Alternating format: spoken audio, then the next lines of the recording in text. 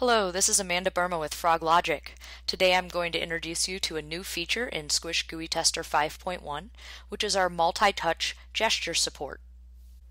For the multi-touch gestures, I have two different applications that I selected. The first one is simply a text application where you can use some gestures to expand and contract text. So I'll show that to you first, and then the other is one with images.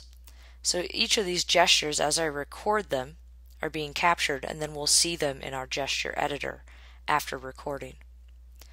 So here I'll simply click here, and then what I'm going to do is use the iOS simulator's gesture tools. So in setting those up, that portion's not recorded. You can see the circles here, and how to use these are all detailed in the iOS developer documentation. But now that I have my gesture set up, we'll actually record against the gesture.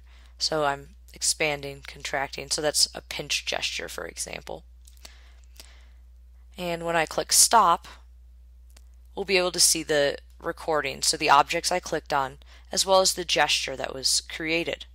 So this gesture is saved as a test case resource, can also be drag and dropped into the test suite resources so that you can use that same gesture with other test cases.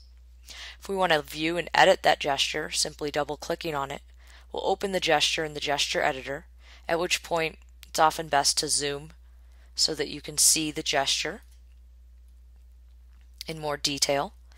From here we can select animate and view how the gesture was recorded, and each of those little points you see there are able to be modified by simply selecting them. You can move the entire gesture of one finger and the other finger, and you can also drag any of these points to different locations so that you can modify the specifics of the gesture.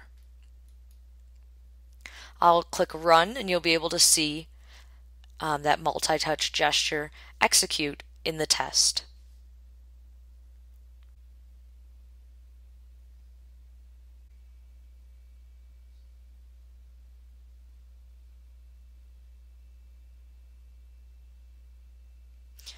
To show you another application, I'm going to go to my test suite settings and select a different application that I've prepared for you today for the multi-touch gestures.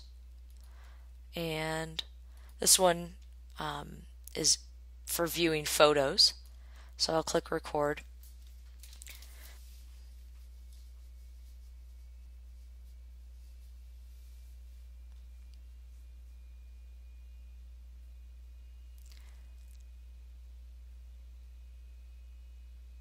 And same with this guy here. So again, I'm going to start my gesture by setting it up. Okay, so now that I've got it set up, I can begin recording that gesture. So if I want to zoom in, zoom out, or maybe I want to move this item back and forth. So all your different multi-touch gestures are supported. Again, we can see what I did. I simply recorded a gesture. Let's take a look at my gesture that I recorded.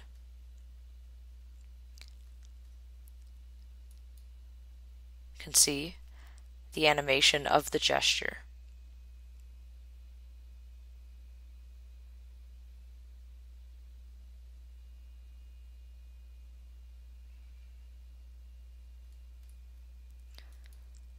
And we'll replay that gesture again, or that entire script containing the gesture.